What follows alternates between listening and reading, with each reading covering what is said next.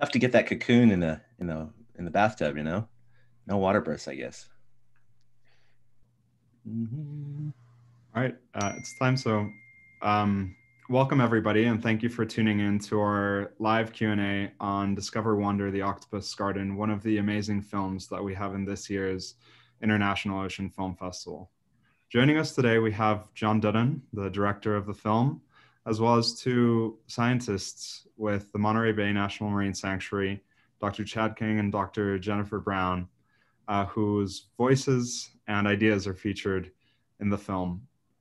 The Discover Wonder Octopus Garden film tells the story of a new discovery on a seamount just off the coast of California a few years ago of an amazing octopus garden.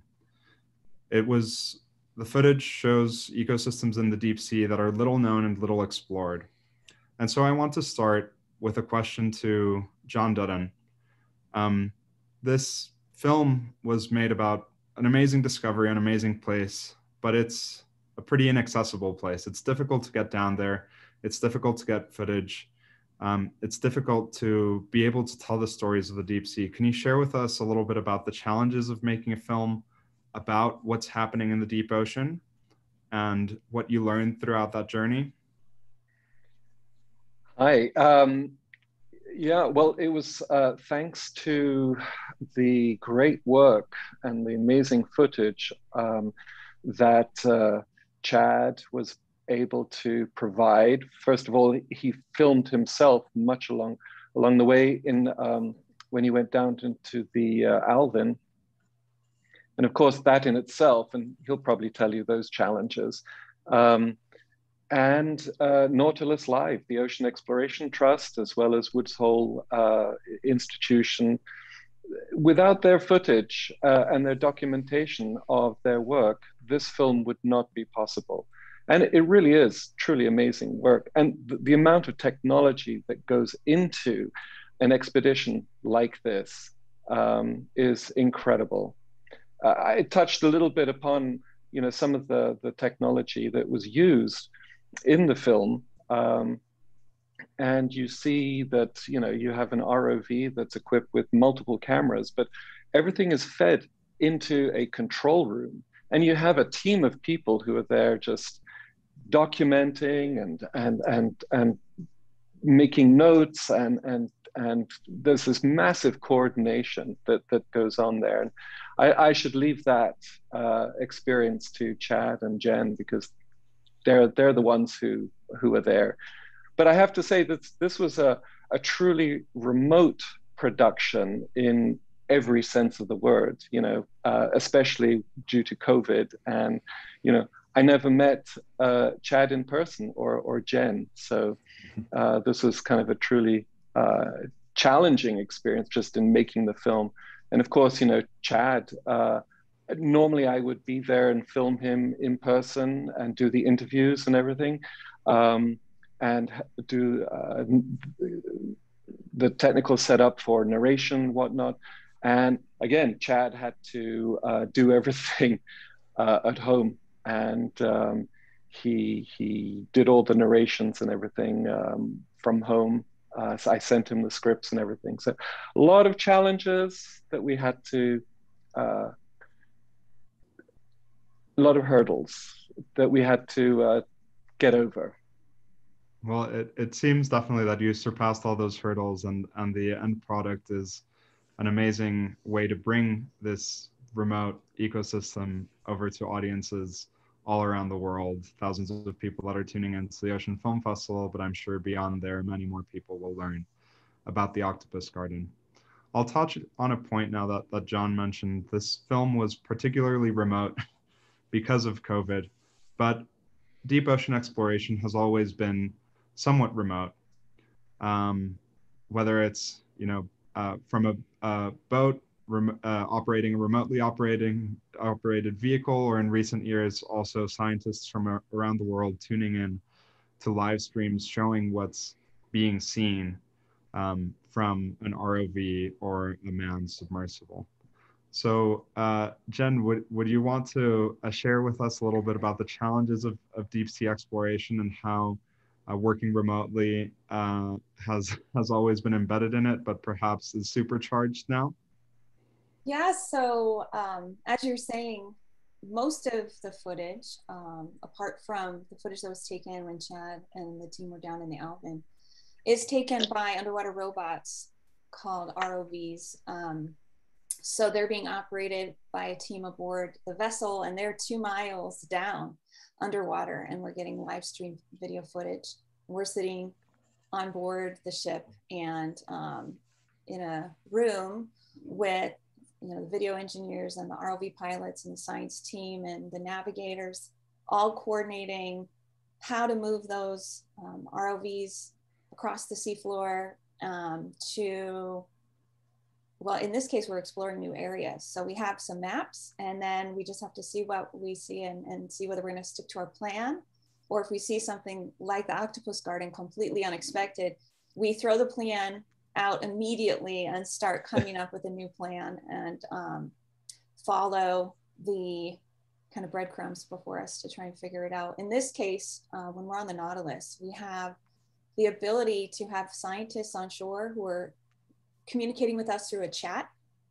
And so we were lucky to have a geologist in the chat when we found the Octopus Garden who helped us figure out some ideas of what might be going on, and allowed us to go from finding a small grouping of the octopus to actually discovering some of the vast fields of octopus. So we were always working kind of with some remote scientists. But then this past fall, we went back out virtually, mostly with the Nautilus team. And I was in this room, my office, leading the expedition. I had multiple screens set up.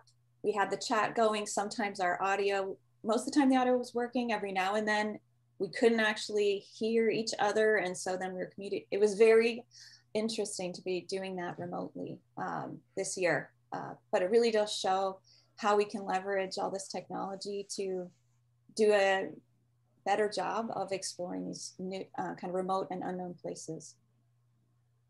It's really fun. Sorry, thank you, Jen. It's great to hear that exploration's been able to continue even with the challenges that we've faced this year. I want to come back to kind of this discovery of the Octopus Garden. You mentioned it was unexpected. Could you tell us a little bit about the history of the first observation of this amazing Octopus Garden at the base of Davidson Seamount and how you've studied it since? Did you want me or Jen to take that? Chad, can you go first, and then Jen can add? Oh, sure, no problem. I just want to make sure. So back in 2018 was our first expedition aboard the exploration vessel Nautilus, and it truly is an exploration vessel. And we had previously been out to Davidson Seamount, which is an extinct volcano about 2 miles under the surface of the ocean. Its summit is only about maybe a half a mile. It's about 8,000 feet tall, so it's almost as tall as the Sierra Mountains, if you want to contextualize it in that regard for people who are familiar in California. So it's a very large mountain on the seafloor itself. Back in 2002 was our first expedition with Monterey Bay Aquarium Research Institute, in which we discovered these massive long-lived corals and sponges all over the seamount, and subsequent expeditions really cataloged a lot of those special organisms to the point where we added the Davidson Seamount to Monterey Bay National Marine Sanctuary in 2008 to protect those corals from potentially future mining activities where miners would go out there and scrape the seafloor and maybe rip up corals that are hundreds, if not thousands of years old. So we wanted to make sure to protect that. Well, part of our charge as the research team for Monterey Bay National Marine Sanctuary is to explore new areas within our sanctuary and to characterize our sanctuary, basically understand what exactly are we protecting, what is out there. It's really difficult to explore the seafloor. We have over 6,000 miles of sanctuary seafloor out there. We can't see every square foot. It's just not possible. But we try to dabble and take peeks into every representative habitat, if you will. Well, one of those areas we had never really explored was kind of off the base of the mountain, kind of the flatlands, the plains, the foothills of Davidson Seamount. And there were a lot of interesting rocky features there where typically corals and sponges will attach to rocks, that they prefer that kind of habitat. So we thought it would be a good idea to go out there and explore. And so that was kind of the impetus of going out with Ocean Exploration Trust. It was true exploration and it was characterization of our sanctuary. Well, when we got out there, the thing that's beautiful about these ROVs with the exploration vessel Nautilus is they can stay out there for literally days at a time. Whereas a manned submersible, you're limited to human endurance and safety, where maybe you can only be underwater for 8 to 12 hours. The robots can stay in there underwater for really perpetuity, but practically at least a few days. So we have these shifts that rotate every 4 hours, 24 hours a day. So we're exploring 24/7. It's really remarkable. So it was the end of a 30+ hour dive. We'd been going for more than a day solid, and Jennifer and I were actually on shift together when we came across this little population of about 20 or so octopus.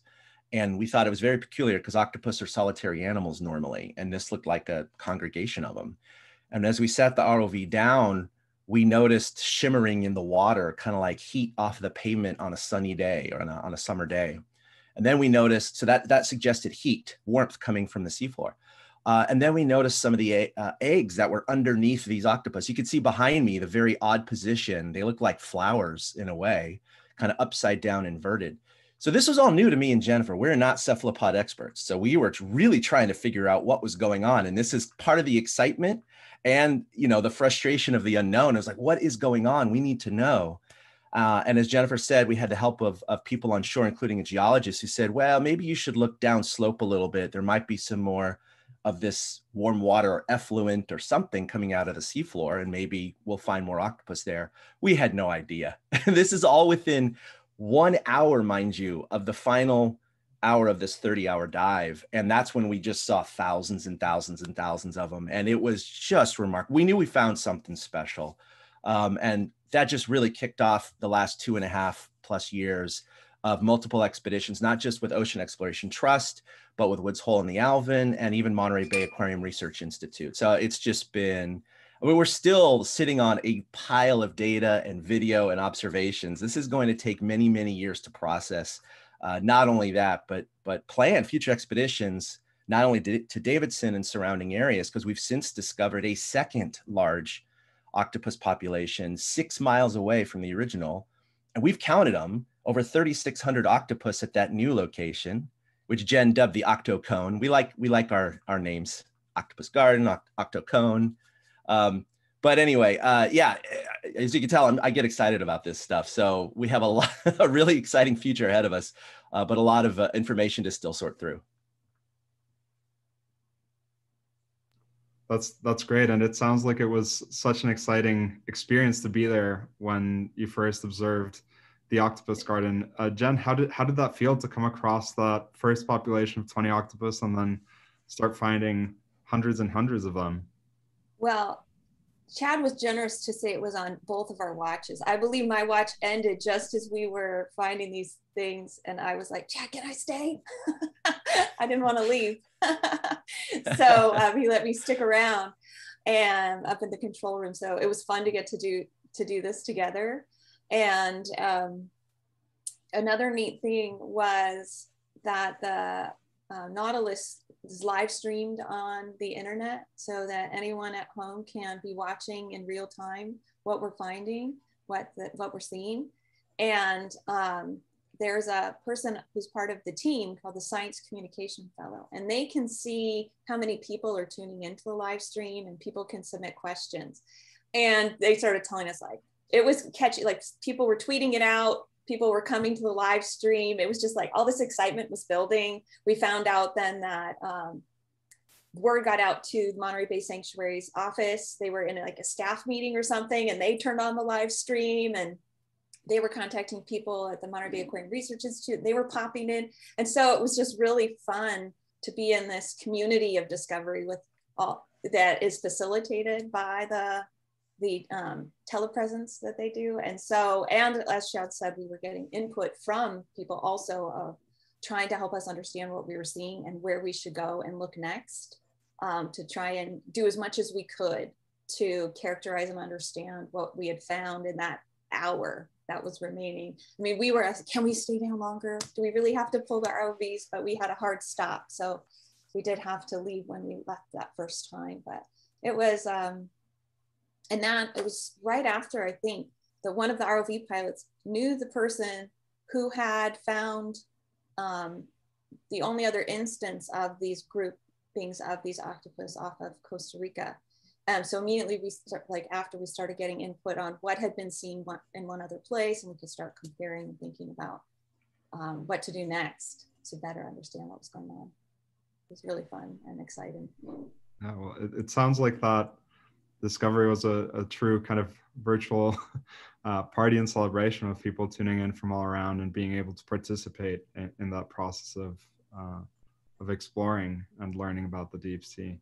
John, as you embarked on the journey of making this film, you had to, in some ways, put yourself in the shoes of a scientist, learn a lot about the deep sea, to learn about the significance of the different things that were shown in the film.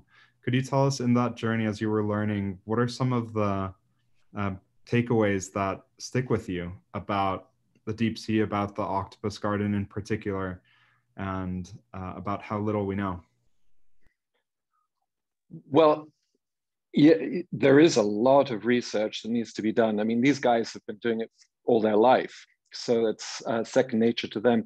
As a filmmaker, when you start a new project, you have to do a lot of research. And for me, I had to put myself into the position of Chad. What would he say? What would he experience? And so it was a very immersive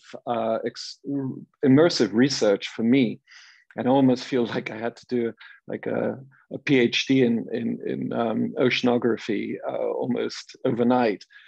But over the weeks of scouring through all the information, you kind of get through and you absorb a lot of the information. And the thing I think that most resonated to me was the fact that everything that happens down in the deep has an influence or influences our climate. And that to me was just mind-blowing, to think that something 2-3 miles down can have an impact on our climate.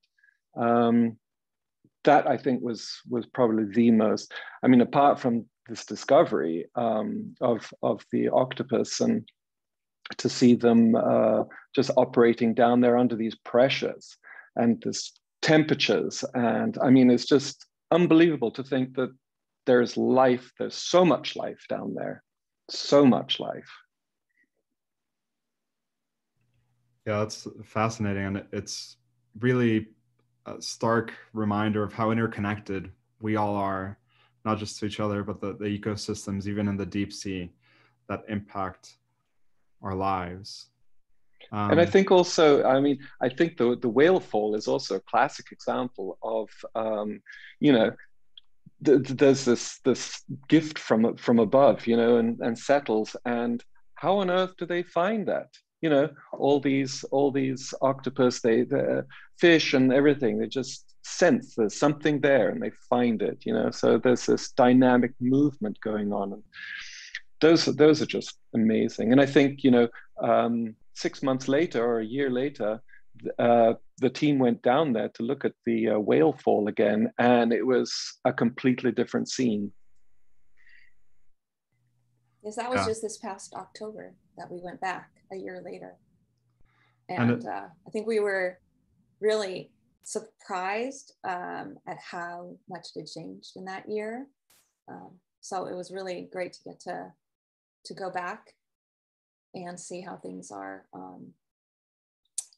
Like, I think we think of the deep sea, and it does in some ways is kind of in slow motion, but yet at the same time, a lot of dynamic things are happening.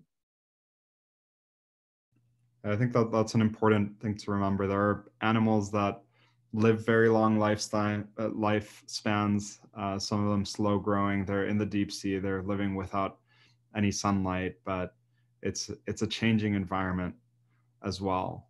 And that those interactions between the biology, the geology, and the chemistry in the ocean have impacts on everything else there.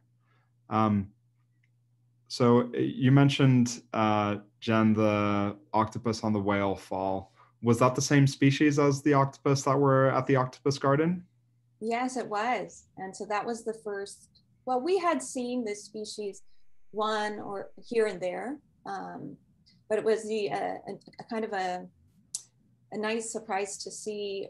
We were wondering what they do when they're not brooding in these large aggregations. So it was really interesting to see them on the whale fall. As adults, we still have no idea what they do between hatching and being adults on foraging on the seafloor. So that's a big mystery that we're still trying to figure out. We know they hatch and they swim up into the water column, and then it's a black box for us until we find them when they're adults. So that's definitely one of our big questions. I think we've figured out why they swim up. And if anyone has had a chance to see some of the footage, there are predators hanging out in and amongst the mother octopus shrimp that if an egg is left untended, will try to consume either the egg or the hatchling. So it makes sense that they leave the seafloor right away, and that's their instinct to do that, but then we don't know where they go. Yeah, that battle between the small shrimp and baby octopus that just hatched in the film was a really dramatic moment.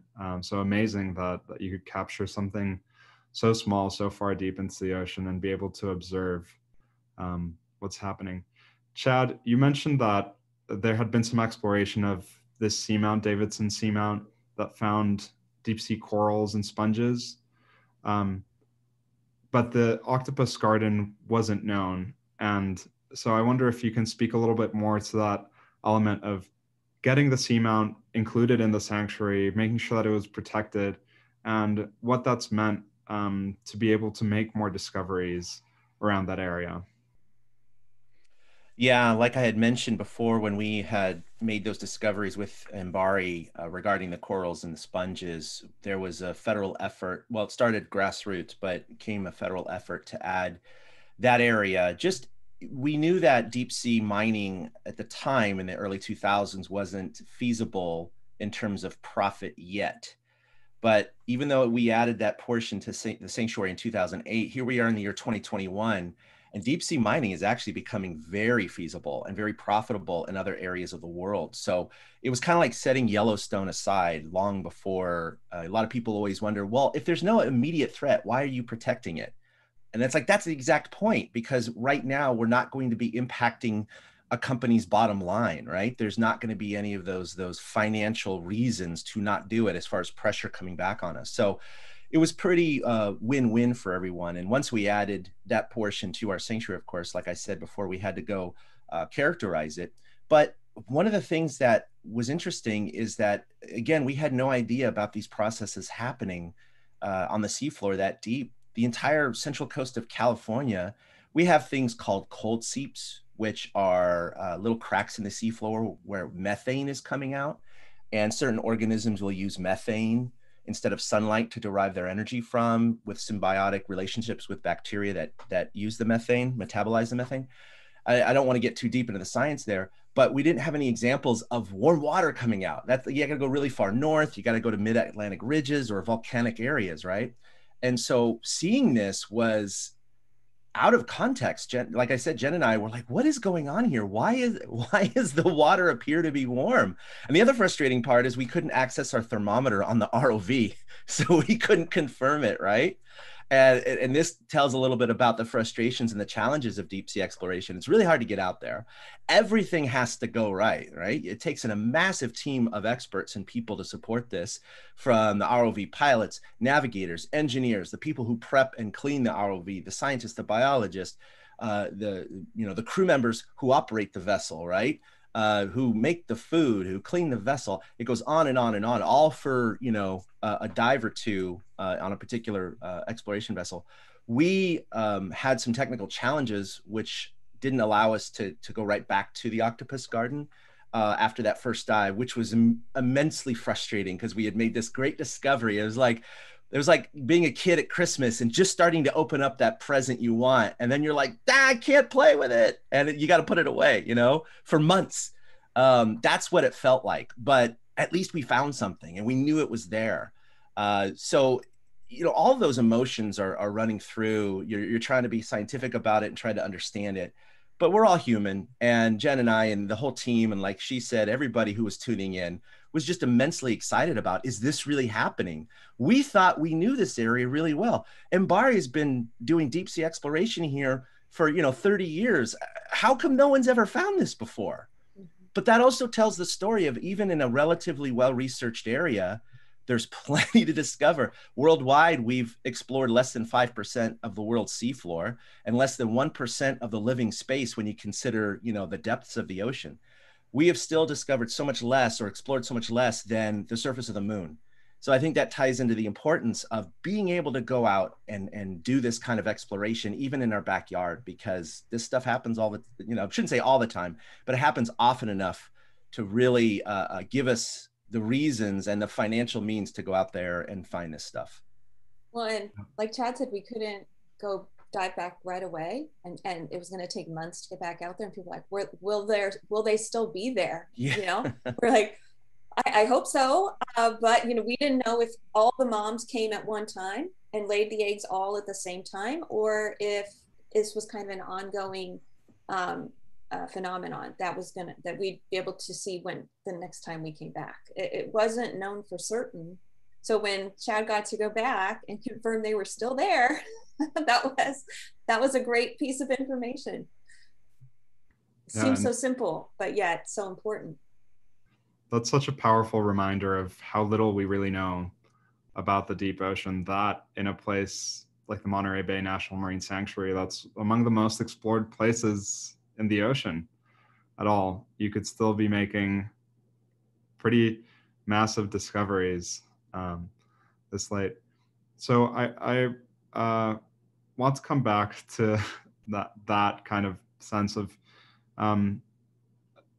depending on the article and the report, almost every dive to the deep sea, there's new discoveries of species. There's potentially phenomenons that haven't been observed before. And in, I think, a Hawkeye magazine article, there's an estimate of up to 80% of what scientists are seeing on some of the deep sea dives might be unknown to science. So I wonder if Chad and Jennifer, you could expand on, you know, the experience of Davidson, what that tells us about how much more we need to explore the other seamounts and areas off the coast of the US. There's about 60 seamounts off the coast of California that, as I understand, have been little explored. So could you talk a little bit more about that? Yeah, as far as, you know, discovering something new on every dive, there's no doubt about that. You just may not know it right away. We have a lot of video, of course, that needs to be studied further. I mean, just hours and hours and hours of video, hundreds of hours of video. Secondarily, we have a lot of samples that have been taken.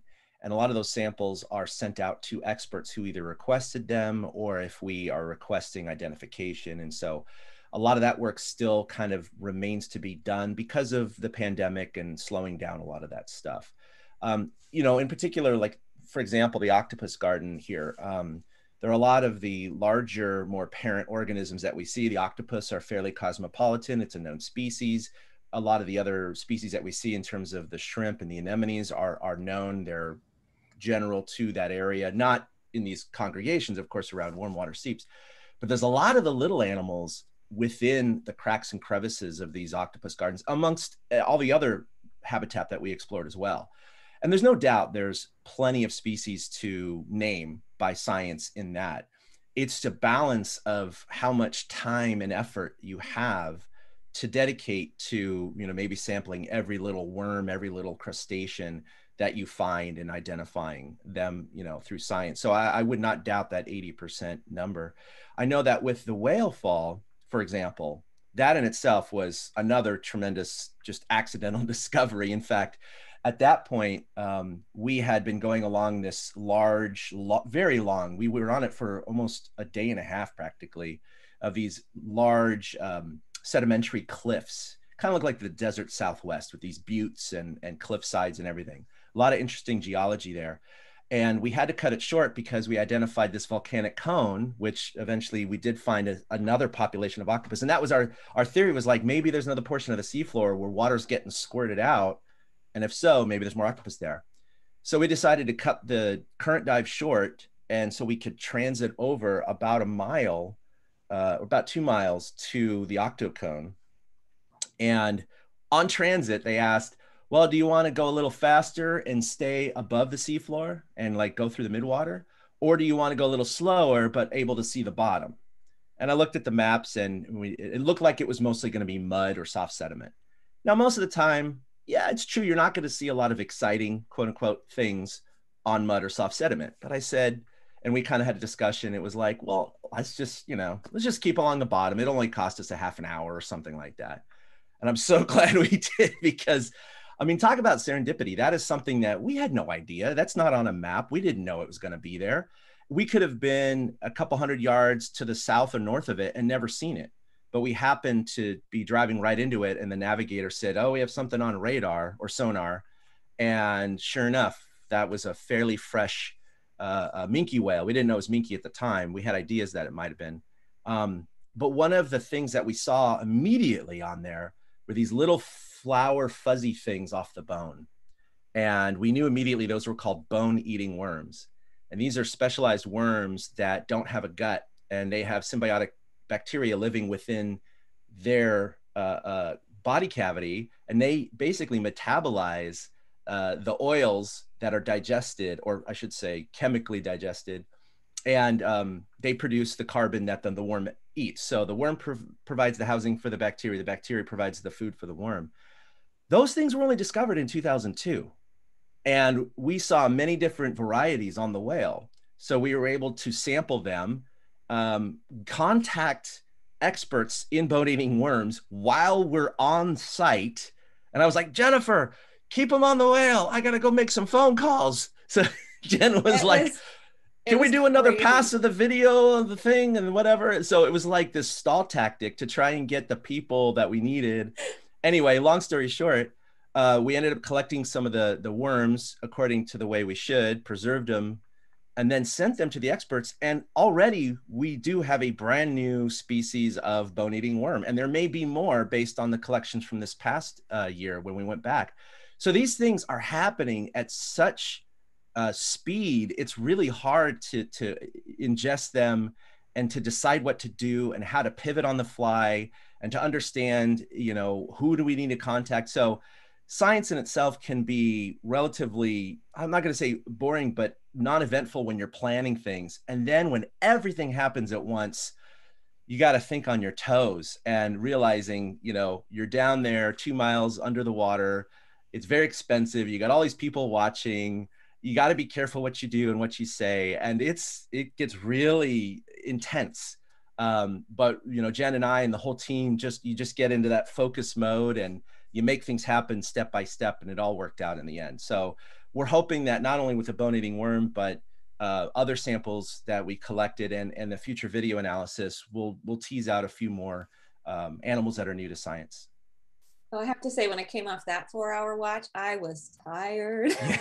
Mentally exhausting is a very, good I was phrase. so focused, intensely focused, multitasking for 4 hours. And we're like, whew, because it's such an opportunity. You just want to get as much out of it as you can. And you're trying to get people in the science chat to contact other people and get them into the science chat, or to let you know, how do we collect this for you so that you can look at it. Sometimes you have to freeze it. Sometimes you have to preserve it. There's just a lot of different things to figure out very quickly. Yeah, as Jen said, we have a plan, and when we discover things like this, you throw it out the window. And that's what it was, because when you're down there, you're trying to take every single minute and every opportunity to get every bit of information and science that you can out of it. And, you know, we're experts in our own fields or whatever, but definitely, again, not whale falls and bone-eating worms and you know, the animals that graze off of it. So now we're reaching out via text and email and phone and everything, trying to get everyone we can going, hey, look, we got this dead whale, we got all these animals. What do you want? What is the best way to preserve this? What should we collect? But the community is just so supportive because, of course, they want it. They want this stuff. They want to understand. They want more samples. It's free for them. And it's great to see the community come together in these discoveries, and OET and their telepresence really facilitated a lot of that to be able to happen. Yeah. And then we still had to we were watching the clock because we again had a set pull time, and we wanted to get to that octopus what wasn't called the octopus cone yet, but to that cone to see whether or not they're octopus. And because of the whale fall, we ended up with another situation where we had about an hour left to figure out if there are octopus there or not. It was unreal that Jen and I were on shift again at the octocone. We discover all these octopus and we're like, oh, we got 45 minutes till pull time. So it was very, very similar to the first discovery. And we need to start designing these dives so we do the discoveries in the beginning of the dive and not the end of dives. If only. Yeah, if only. If only you could get the ocean to cooperate with you on that one, Chad. No, that's amazing. And, you know, bone-eating worms sounds so spooky, but it's just one more example of how many amazing things there are in the ocean that we're still learning about. Jen, you shared, so you guys found this whale fall by chance as you were transiting between one place and the other. But then since you had limited time on the dive, you wanted to go back and learn more. Could you share with us a little bit about the process to try to find it again and what you've been able to learn? Chad mentioned the species, and that's something that maybe wasn't able to be determined the first time, but you had to go back to get different angles and confirm it. Yeah, so we went back a year, almost exactly a year later, with the Nautilus again. And first we had to find the whale on the seafloor, which may sound easy, but in fact, positioning between the satellites and the ship and the ROVs, when the ROVs are 2 miles below the ship, it adds some error in there. So there was a bit of a, you know, searching. When we did find it, there was a lot of relief amongst the whole team that there it is. And then we said, whoa, because right away we could see how much it had changed. The footage that's in Discover Wonder, there's still quite a bit of flesh on the skeleton, and when we returned, that was all removed by the scavengers.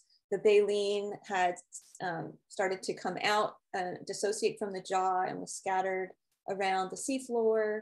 There were still worms, but in the bones, but in different densities, and looked like maybe different kinds. The sediments around didn't have as thick a carpet of worms. So we're just seeing a lot of different things, and we kind of anticipated what changes we might see, but then it was a little different than we expected. So again, we're going through okay, what do we want to do?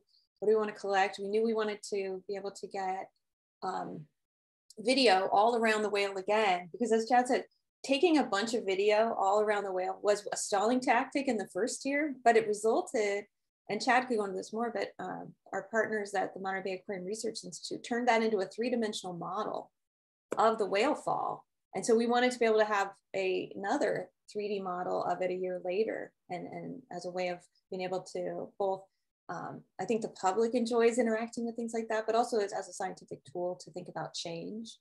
And I don't know, I've lost track of the question a little bit, but maybe Chad, you can jump in and help me out. But we did, I should say though, we did have some experts from the California Academy of Sciences who were helping us through the science chat to identify which particular pieces of the whale that we'd gotten permits to bring in for collections, which ones to select that were going to be the best for their scientific and kind of cataloging needs. So we had some additional help again, because we haven't turned into whale fall experts in a year. So we needed to have someone on hand to help us. Yeah, and it shows really kind of how involved the process can be. You're getting the most out of everything with building these 3D models and getting collections from the sites, but also even with that, you might have to go back and consult with other experts to identify something as simple as the type of whale that whale fall was. So a really interesting process. I'll come back to John now. That the kind of scenes that Jen and Chad are describing on the boat sound very frantic, full of excitement, a lot of movement. I'm sure as you were going through footage and audio, you observed a lot of these moments of people being surprised and excited and reacting to discoveries in real time. In building your film and the narrative of your film, how did you make choices about, you know, what moments to include, where whether to include the audio from the live, you know, what was happening live, or stick to the narration, and those editorial choices? It'd be great to hear a little bit more from you. It was tough. It was really tough. There was so much good media there. The only thing I didn't have were any of the behind the scenes, you know, the actual filming of, you know, their reactions. And one of the limitations, obviously, is the length of the film. It needed to be a short film. So we had to really pare it down to the absolute, you know, essence. What is this story about? What is the information that we need to get across? And, you know, after talking with various different partners, you know, the parameters got narrowed and narrowed, and we needed to just really focus on the story, the discovery, why they were going down there, and just bring out some of the key points. I would have loved to have made this into a much longer film. It's so rich in content, but unfortunately we didn't have the budget for it, and it wasn't the mission for the film. I think we really came down to the essence, and I'm really proud of this film and what it's doing, and the exposure that it's getting, and the feedback that we're getting. It's terrific. Yeah, certainly it's been a wonderful thing to be able to share with our audience, and I'll make a plug for those of you listening to the Q&A live.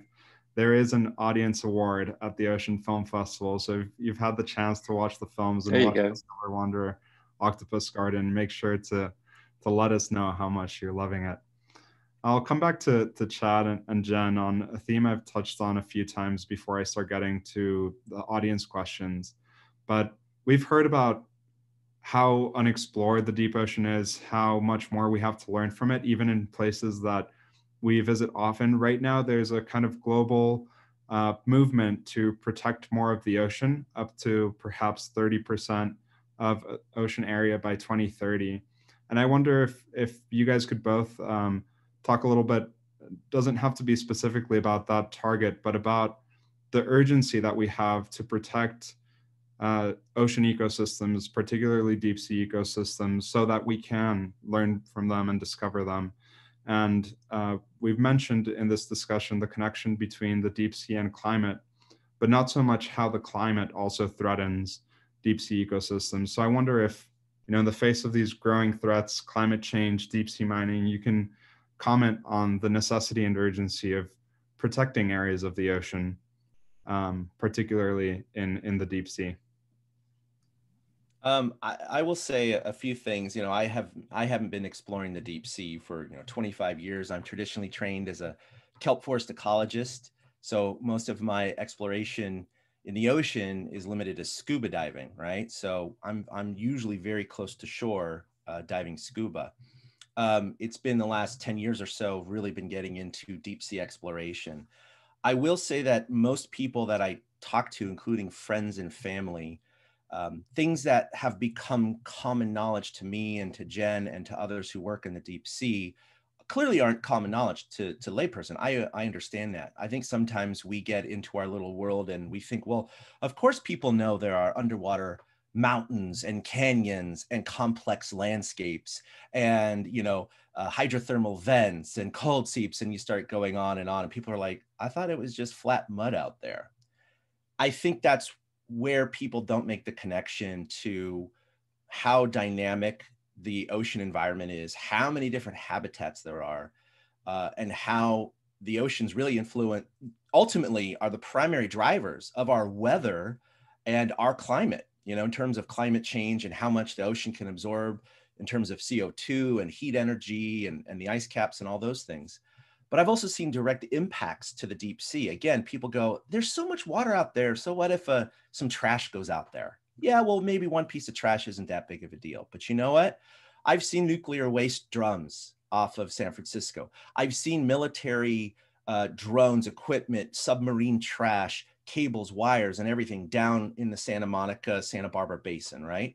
We've seen all sorts of trash, underwater cables, bottles, dishwashers, large objects in these really remote areas on the Davidson Seamount and areas in between. Those are just the physical impacts that you can see with the human eye. You wouldn't think you'd come across that much, but you do, because humans have been out in the ocean for, obviously centuries, but certainly over the last century with the development of technology and, more people getting out in the ocean. But there's a lot of the little things we don't see, like the, ocean acidification, where the pH of the oceans are rising, and we see direct indications of that. Shell-bearing organisms that can't produce shells as easily down in the deep sea because they're only tolerable to very small changes in pH. There's microplastics, which we have been involved with. We've sampled deep sea sediment 2 miles down, mud and water 2 miles down, and it had microplastics and fire retardants and PCBs and DDT and all of these organic chemicals and pesticides that humans have produced. That's all in the food chain. We've sampled at the surface of the ocean, found ridiculous amounts of microplastics there, fibers, little microballs, all sorts of things that are being consumed by animals and going up the food chain. We have an incredible impact on the oceans right now. I think that's why it's imperative that we are able to set aside larger areas of the ocean so they're not impacted in the same physical regards with like overfishing or scraping of the seafloor or deep sea mining or effluent, tossing your garbage out, those kinds of things. But obviously that ties into what we do on land too, with, how much water is released, how water is treated, how much we litter, because so much blows out into the ocean or gets transported to the deep sea via oceans and creeks and rivers. Obviously I could go on and on. The bottom line is I've seen, and I know Jen's seen, direct physical and invisible impacts to the ocean. And I think it's what the common person just doesn't see. And so it is alarming at times to see this. And to me, it's imperative that we accelerate and increase protection of the oceans. I totally agree with what Chad has said. And protections, some of those protections are the actual physical, like spatial protections, where you're thinking about impacts to of mining or other things that could remove, animals that have a long life, like corals and sponges or other things that are will take a long time to replace. And then there's other protections that Chad was alluding to that will help protect the deep sea, but those are behavioral changes that need to occur elsewhere. Because as he's saying, these waters are moving, and they're even if the activity is not occurring over, say, the seamount area where we've been studying, the waters may be bringing the product of that activity to the seafloor, where it then will remain. So the microplastics and other debris that are not being generated, from activities in the seamount area, but those that are adjacent. And in fact, I think people think, again, remote, but along the California coast, we have these things called submarine canyons, and they're actually a deep sea delivery service. So sediments and kind of accumulate from rivers or sand movement at the head of these canyons, and then there'll be these periodic flows of those sediments down the canyon, and whatever's in those sediments will also go down into the deep sea.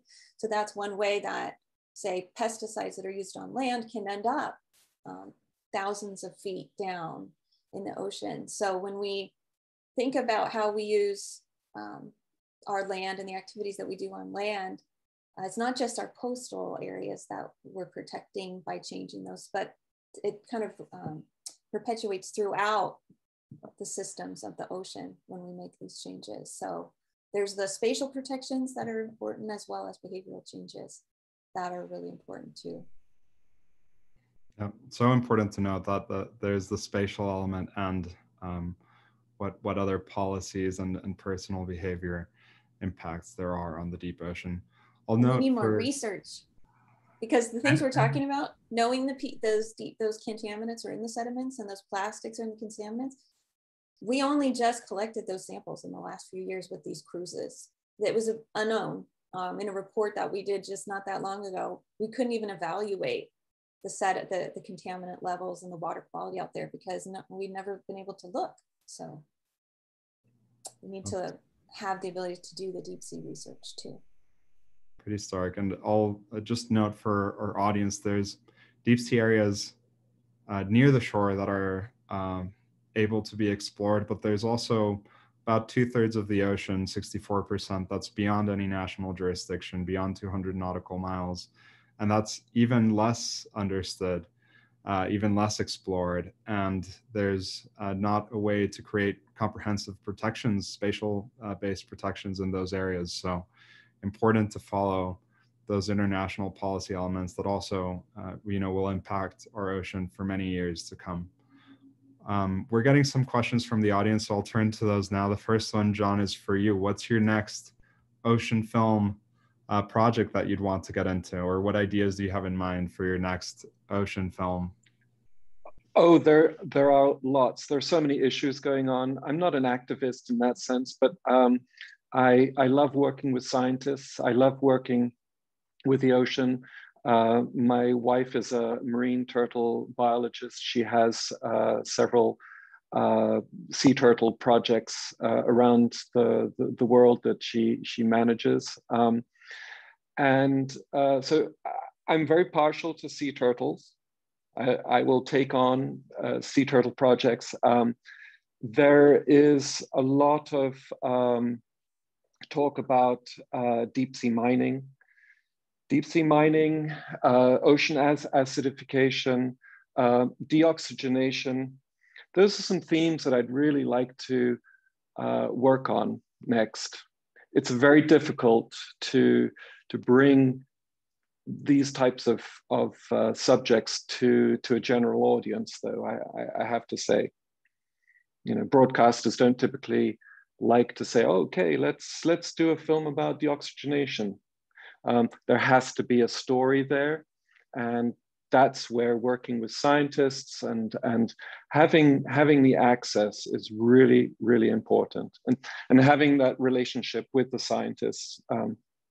Filmmaking is not something that is an easy process. You're in it for the long term, and so you have to build relationships. People have to want to work with you. Yeah, and it's quite an endeavor to try to explain 6-syllable words to an audience through the media. So, but those are important. Yes, even saying sustainable too many times might turn an audience off. Yeah, and deoxygenation is definitely a mouthful.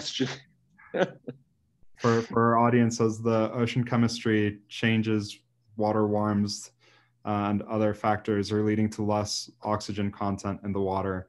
And as carbon dioxide dissolves in seawater, the water becomes more acidic, impacting animals that need to build shells to live. I have a couple more questions here for Jennifer. What's the most exciting thing that you've seen throughout your time in ocean exploration? And it might be the Octopus Garden, but I'll leave it to you. Well, it's hard to choose between the Octopus Garden and the Whale Fall. It really is. They're so different, but both unexpected. It's like Chad said, getting to work with this deep sea exploration. It's like, Christmas Eve or, right before your birthday, and you're excited to see, what's gonna be inside your present, because every time we go out there, something exciting and new is found. So those two, it's been every year I look forward to getting to work on this, because like Chad, it's the only time I really get to focus much on deep sea. And so I've been learning a ton, and I think that there's both the discovery and then just the intense learning, and those things together really make it exciting and fun for me. So yeah, I'd say those two things are tied for me. And Chad, what can all of us do to help bolster the National Marine Sanctuary System, make sure these protections are in place, and learn more and better understand them? It's a great question. I know that the PR people would probably answer much better than me. But for me, it's really about education about the sanctuary system. A lot of people say, oh, it's like underwater national parks. It is and it isn't. But we want to make sure more people understand what we're trying to protect. And it's not like we have a bunch of rangers out there saying you can and can't do these things. It's more about educating the public in what resources exist out there and how they can participate in helping to protect those areas. And it's really hard for, the common person to, quote, protect the sanctuary. But by informing their friends and their family about the sanctuary system, hey, why don't you check out this film called The Octopus Garden, or why don't you go to the website, or why don't you, if they're close to shore, if they're in a coastal community in Central California, to participate in a coastal cleanup, or a Team Ocean where they go out with kayaks and educate other people about don't bother the marine mammals, you got to stay away from them. Every little bit helps, even down to not using plastic straws and not littering and all those kinds of things. But in the end, I really just think it's about educating themselves about the sanctuary system and others. We have 14 national marine sanctuaries in our entire system throughout the nation. And I think a lot of people, again, friends and family that I know are continually surprised by that. They'll say things like, oh, you work for the Monterey Bay Aquarium, right? And I'm like, no, it's Monterey Bay National Marine Sanctuary. So there's a lot of those challenges that it's hard because the sanctuaries themselves are by nature in the water and underwater, most of it. So it's not like going to Yosemite or Yellowstone or your local state park. You can't just go hiking or take a trip with your dog or your kids. It is a little bit more difficult. So there's that a little bit of disconnect to try and get people a little bit more engaged and involved and want to be able to protect. So really it just comes down to knowledge, right? Awareness, knowing about the sanctuary system. That in itself is going to go a long way. And I think in a film like this that John has put together, it does so much to help create that connection, like Chad's talking about, because when you're in the beach and you look out, I mean, people, I think, are really impacted by the ocean and they feel a strong affinity to it, but it also feels mysterious. And they don't necessarily know what's out there. And we're trying to break down that mystery in different ways. And a film like this is so important for that. I think a lot of people think that the one exploration frontier is space, but in fact, like, the ocean is right here, and it is an incredible opportunity for discovery and exploration. And I'd love to just see more and more excitement and support for understanding our oceans better. And I think also with the film festivals like the International Ocean Film Festival, it has an amazing selection of films that span large themes. I mean, it's amazing that an octopus film generates this kind of conversation. We're talking about climate change. We're talking about the condition of the ocean. We're talking about what different institutions do in order to do their research. It's a very rich environment. And what the Ocean Exploration Trust is also doing with the Nautilus and live streaming, that is remarkable. Remarkable what technologies, and things can only get better. Yep. Well, it's a great thought to see the ocean as the next frontier, as a conversation starter to learn about so many different issues. As Chad said, we can't quite go, although it would be amazing to go on a hike up Davidson Seamount, up those 8,000 feet, seeing octopus gardens and corals and sponges that have lived thousands of years. Can't quite do that, but we can see it from the ROVs and from the explorations that Chad and Jennifer and many others are leading. We're at the top of the hour, so I'll close out the live stream. Thanks everyone for joining. Chad, Jennifer, and John, if you don't mind staying on for a little bit, we'll keep you on the Zoom line.